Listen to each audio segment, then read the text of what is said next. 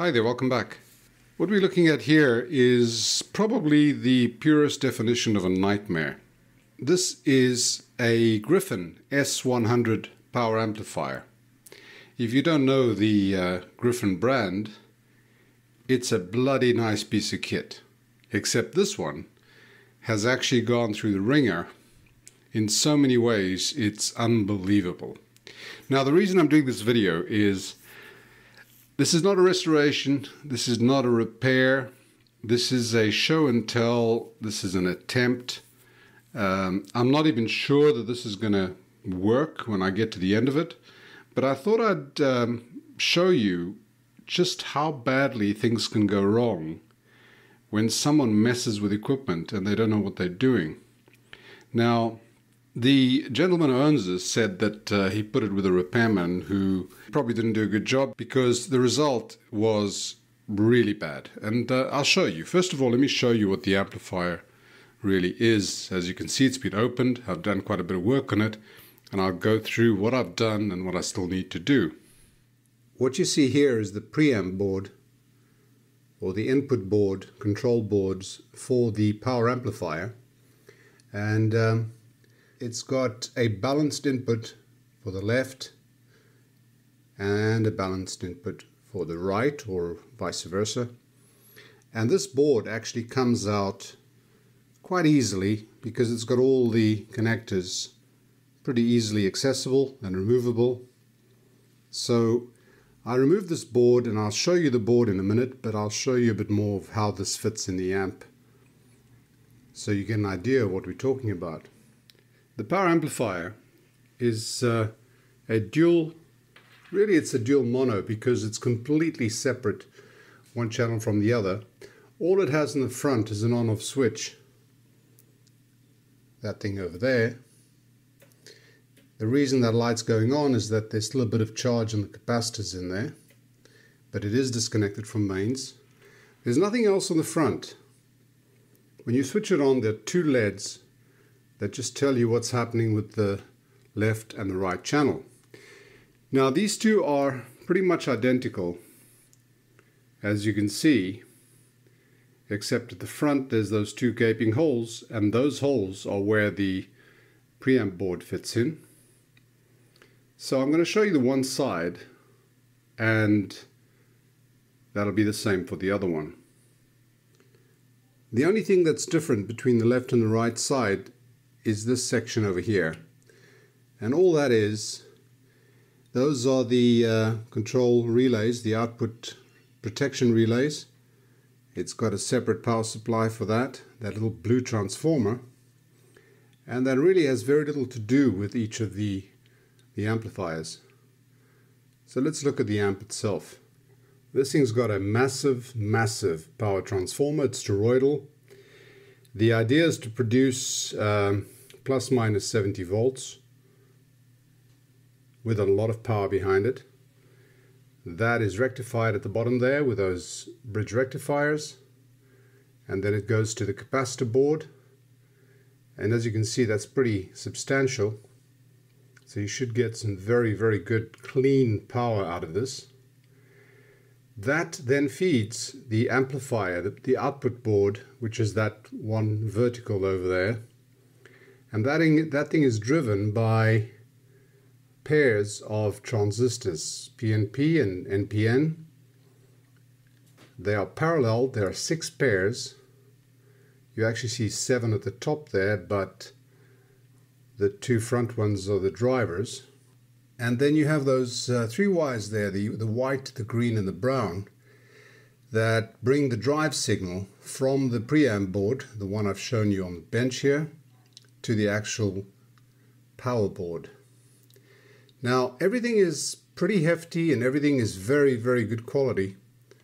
Everything. The brands of capacitors, the banana sockets, everything is very well built in this thing. It's actually amazing what they've done here. Just as amazing as what somebody else has done trying to repair this thing. Now, other than a bit of dust, This output board seems pretty intact. And when I got this thing, I was told that the one side worked. Now I know that's not true, because that connection over there, and the side that worked, I presume, is this one. That connection over there, those three wires, the green, brown and white, were actually swapped over.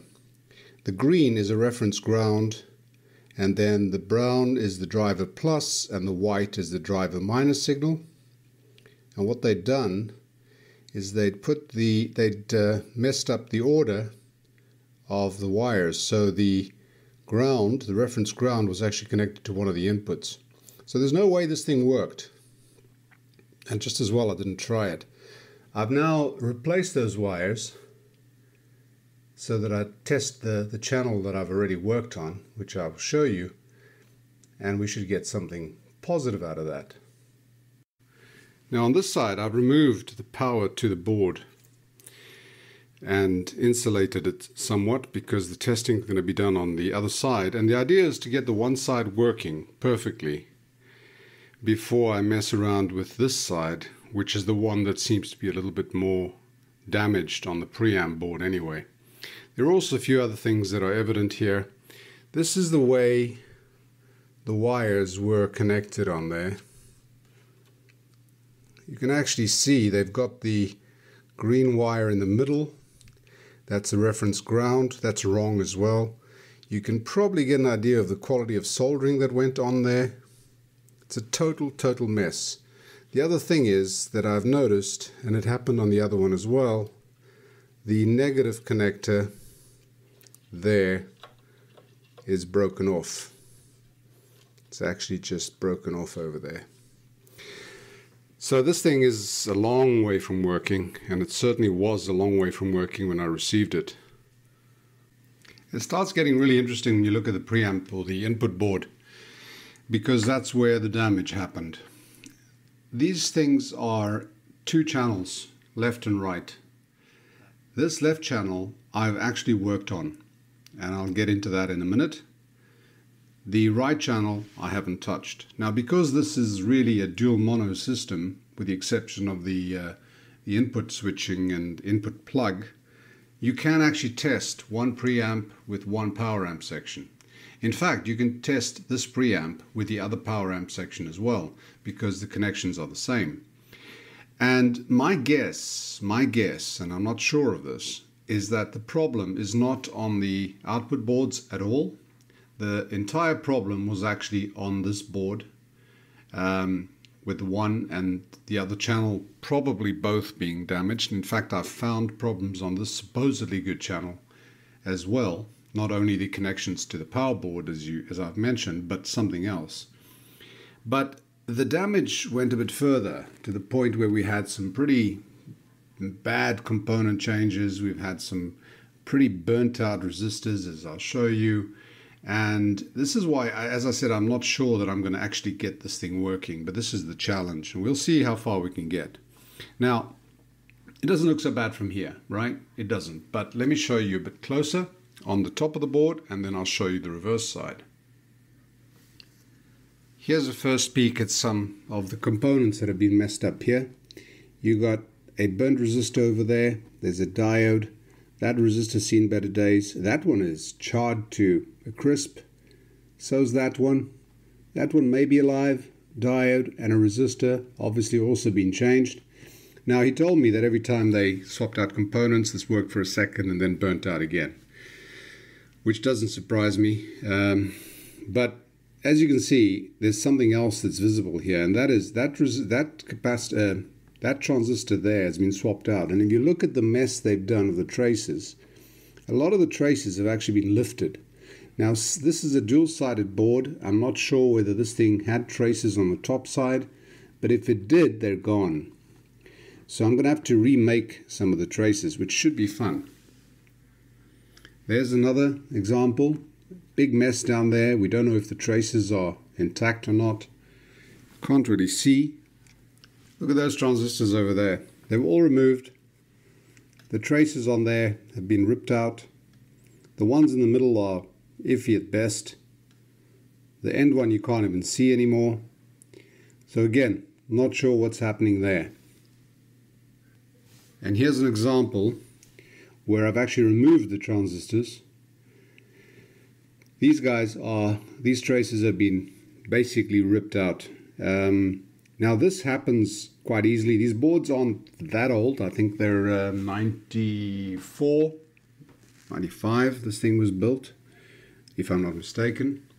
But the traces were, or rather the components were removed with excessive heat, so the traces, the actual pads, came unglued from the board, and some of them probably got ripped out, so we don't really know what the status is anymore.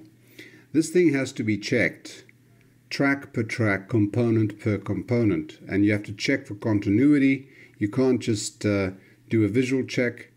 And the reason I say this is what has to be done is because that's exactly what I did on the other side.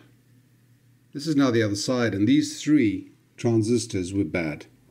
And I removed them, cleaned them up, and then soldered them in on the bottom end. And because there are tracks at the top, as you can see there, I had to check for continuity to each component point. And the only reason I was able to do this is that I actually do have the schematics for this, which is a miracle in itself. And before you ask, no, I can't actually publish them because they were given to me as a special favor. And I gave them my word that I wouldn't publish these schematics. But I do have the schematics, and I went point to point, literally. This thing took absolute ages. And I found 3 transistors gone, which were those 3, and a resistor, which was, if I'm not mistaken, that one over there. The others are fine. I've tested all the transistors on this thing. Some of them I removed to test and basically to clean up some of the tracks. There wasn't as much damage on this side as there is on the other side, so that was a lot easier. But it was a hell of a job, and I now have this side completely done. So I can actually test the output, connecting it to the one side, but I'll show you a bit more of the others before I go and do that. Right, so this is the underside of the good side. As you can see, a hell of a lot of heat has been put on that part of the board. Those transistors had been removed. These are the ones I swapped out. Miraculously, these connections are actually fine. I've checked them. But you can see the mess that was made on there. I've cleaned as much as I could this half of the circuit. Now the other half of the circuit is a different story. This is a bloody nightmare. Tracks ripped out. Those are the 3 transistors that I removed. And look at this. Hell, look at that. This is what's happening underneath a row of those transistors. It is a total mess. And it just gets worse. Look at this. Now somehow we're going to have to make some sense of all this. Some broken tracks they've tried to repair there by connecting directly. I'm not sure if that's working or not. This is the bottom of those 3 transistors that I removed and tried to clean. This is going to be fun. A bit more solder porn. Bloody hell. Somebody tried to replace a track that had gone over there. The board is dirty. Some of these solder connections seem to be dry. That thing there looks very suspicious, that one over there. That looks like a dry solder joint. So I'm going to have to check all that as well. Bloody hell. Why do I get myself into this mess?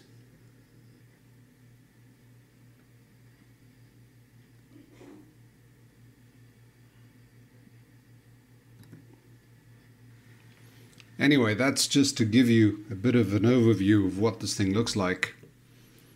It is not pleasant. The good side doesn't look that hot, but it's functional, clean. This one looks like quite a challenge.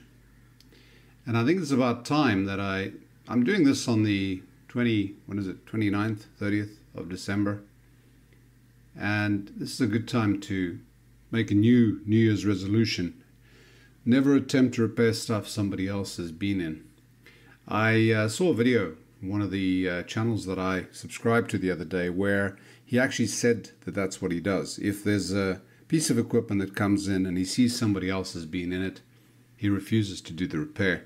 Now, he does this professionally. I do this as a hobby. So I guess if you do it as a hobby, these things are not problems, they're challenges. I have to keep reminding myself that that's what I'm looking at. Challenges to make this more fun and see if I can get to the end of this thing without putting the rest of my hair out. Anyway, that's it for now. I'll keep at it and I'll keep reporting back and see if we can... I'll decide at the end whether this video is actually worth publishing or not. So I will see. You won't. You'll see it if it goes through. Right, I've got this ready to test the one channel. In this case, it's the left channel. And let me just run through very basically what the setup is. I've got a 1 kilohertz sine wave coming out of the signal generator.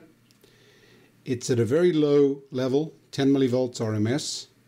Now the reason for that is this thing has no volume control. So whatever you put on here, it amplifies full power, which I think is 29 dB in this case. So if you happen to put in a big signal on there, you're going to get a massive signal out when you switch this thing on. So we start very low and we basically then will increase this in steps to give us the level we want, and we'll see that on the scope. Now the signal generator is single-ended and this thing uses a balanced input, so I just happen to have an adapter here. It's taking the two signals and is producing single-ended connection to the balanced input. What it basically does is it connects the minus prong of the balanced plug to ground, and we're only using the positive signal. That then goes into the input over here, so we're not using the other side at all. Now I've got the input connected. I've also soldered the connection wires, the driving wires, from this board to the output board, and yes, they've been checked. These are correct. The drive minus is the white, the middle one is green, which is the reference ground, and then the drive plus is the brown, and that's connected to the corresponding points on the other side. I then have two banana plugs connected to the speaker out, and on this one here, as you can see, I've repaired that broken ground wire to the speaker, so that's all set. And that then goes to my test box, which is a switching between a dummy load and a speaker. At the moment I've got it on speaker. Dummy load is set for 8 ohms when I want to switch that over, when we don't want to hear too much noise, so that's to the speaker output.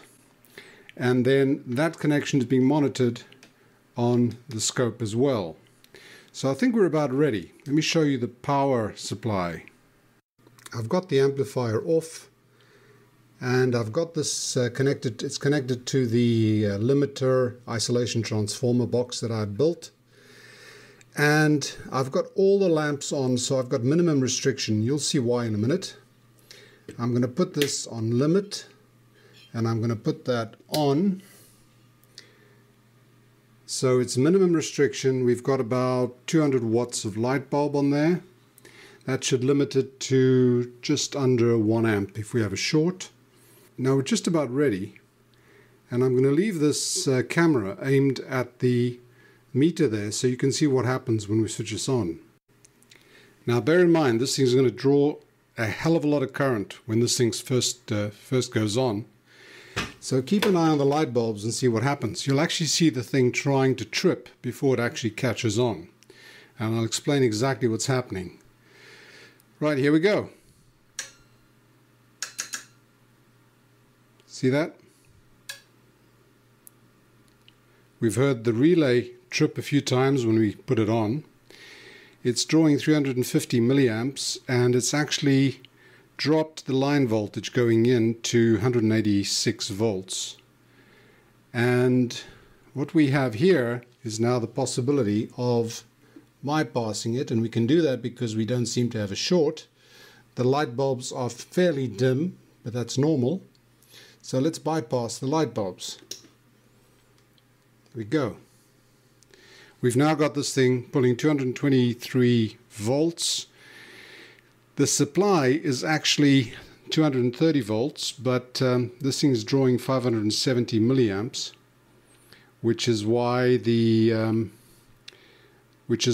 actual line voltage has been dropped here. But we seem to have no shorts. This thing seems to be on. Now let's look at the scope when we power the input. Okay, I'm going to switch on the output of the signal generator.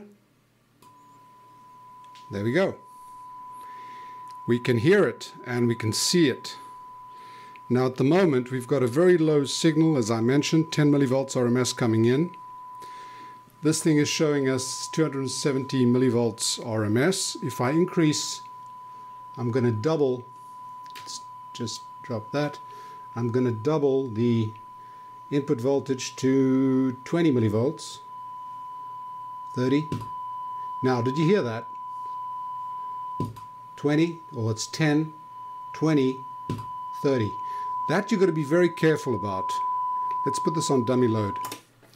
And the reason you've got to be careful is if you've got this thing connected to speakers, like I had here, when the signal generator, which at the moment I was basically using it as a volume control by increasing the signal level, I'm effectively giving it more drive. And what happens with the signal generator, this particular one anyway, it's a Rygold DG1022, it actually has various ranges, and it switches relays when it gets to the threshold of the range going on to the next one. And that's obviously happening between 20 millivolts and 30 millivolts. So when you switch the range, it actually sends a bit of a spike through. And if you're not careful, what you're going to get is this thing's going to amplify that spike, and it could actually blow your speakers. But let me go back a little bit. We can see it working. Why did this thing basically start tripping like crazy and the light bulbs were showing shorts?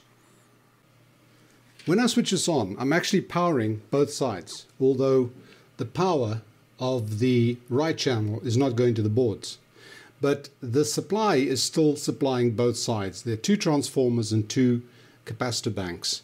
Now these capacitors, I believe they add up to about 160,000 microfarads.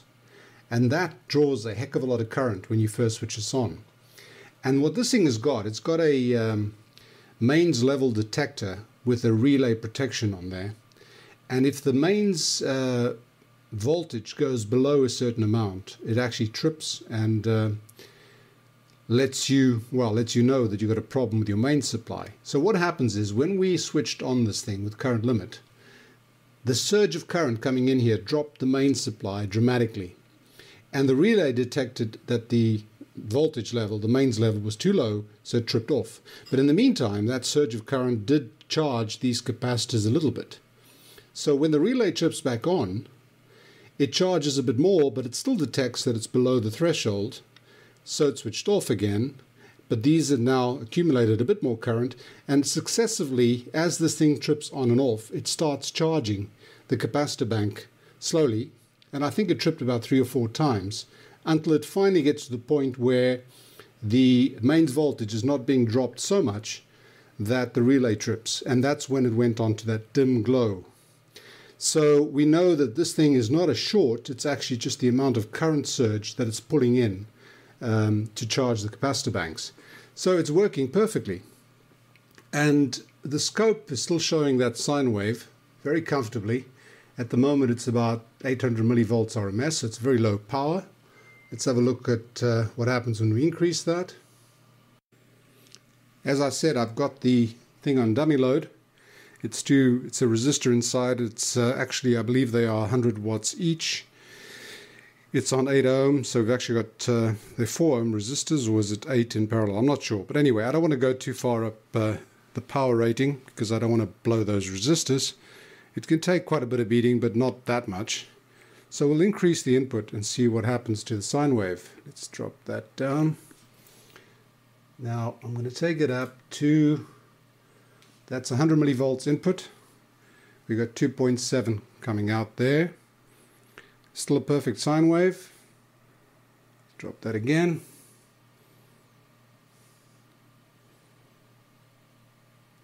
There's 200 millivolts input. We've got 5.4, 5.5 volts output. Let me go up to 300 millivolts input. 8 point something. 4. Now this thing is drawing more current as we go up, but it's still showing a perfect sine wave. I have 500 millivolts RMS input at the moment. I'm not going to go too far beyond that because I don't want to fry the resistors, so let me drop that down to 100. But as you can see, we've got a perfect sine wave over there. This thing is stable. Bear in mind that if I had a balanced input, not single-ended as I've connected it here, this would be double the voltage. And what we see here is that the one channel is working perfectly. So this part of the driver board, this input board, is working perfectly, as is that channel of the power amplifier. And so I'm a happy guy. Now, the challenge is going to be the other channel. And as I mentioned, that one is the one that had taken quite a beating. I'm not sure how much of it is blown. I'm not sure just how easy it's going to be to remake or rebuild those tracks that are blown out. I'd like to do it very carefully and properly so we get a final result that's going to last a long, long time.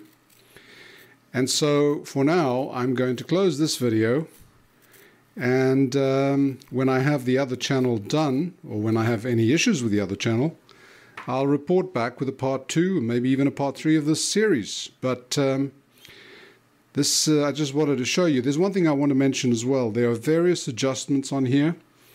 For example, you do have a DC driver, DC servo on here, and there's a measurement where you measure the voltage between the ground pin and pin 2, and you adjust that to 0 millivolts plus minus 2 millivolts with that pot. There's an adjustment between 1 and 3, and you adjust it with that pot.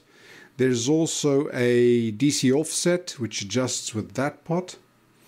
You measure the output DC offset. At the moment, I've done the adjustments. There's 0 volts on there.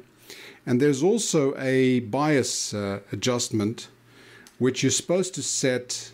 There are 2 test points, and you're supposed to set them for a particular voltage across those sense resistors. It's 15 millivolts, I believe. I've adjusted that. It was incredibly high. Let me show you where that is. Those 2 prongs sticking out there are actually the test points, and you put a multimeter across there, and then you adjust that pot over there, that trimmer pot. It's a 10-turn pot, till you get 15 millivolts across those 2 points over there. Now what you're measuring here is actually the current between one pair of transistors, the bias current between one pair of transistors, emitter to emitter.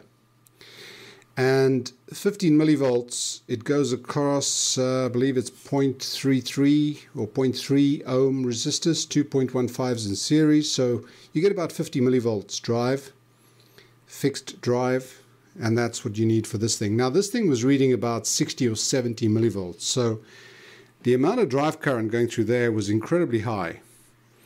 And it's surprising that the transistors have actually withstood that. Now they're pretty well heat sinked, as you can tell. This thing is quite hefty. And they seem to hold on well enough, but definitely not a good thing to do, overdriving it like that. And again, I was doing this on one channel, so I can imagine what it was doing to the power.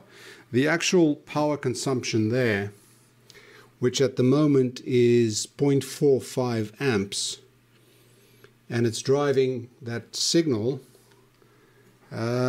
what is it driving it at? 2.7 volts. So that current is less than half an amp. It was somewhere in the region of 1.2 amps when I first turned it on, without adjusting, before adjusting that bias pot. So this thing was getting seriously overdriven. But anyway, I'm happy for now, and I hope to report back soon with the twin brother, and then get this whole thing tested and cleaned up properly before giving it back to the guy. Right, thanks for watching. See you soon.